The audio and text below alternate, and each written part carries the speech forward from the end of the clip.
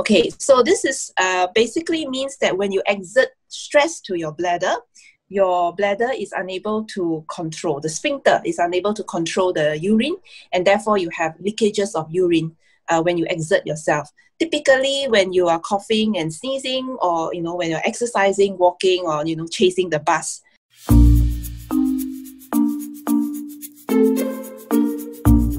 So it is very more common in female because of our lack of complex sphincter support to the bladder.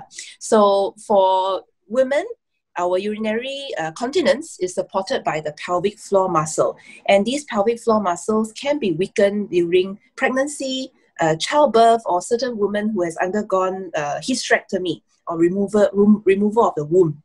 For men, because they have a better control of their urinary sphincter, so it is not easy for men to suffer from urinary incontinence unless they have gone for some kind of surgery to the prostate area.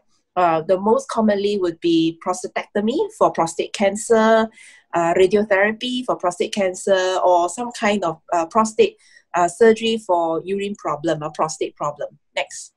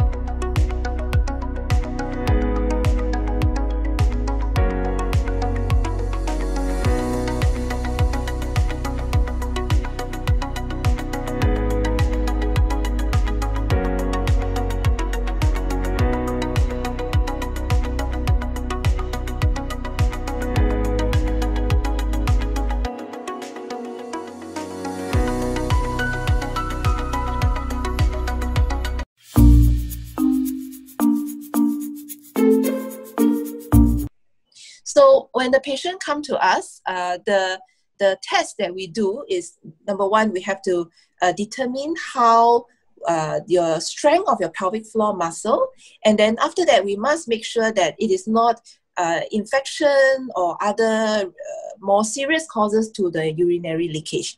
After we have determined what kind of urinary incontinence, then we want to know how severe it is. So we use a bladder diary, we use PET test, and we use urodynamic study.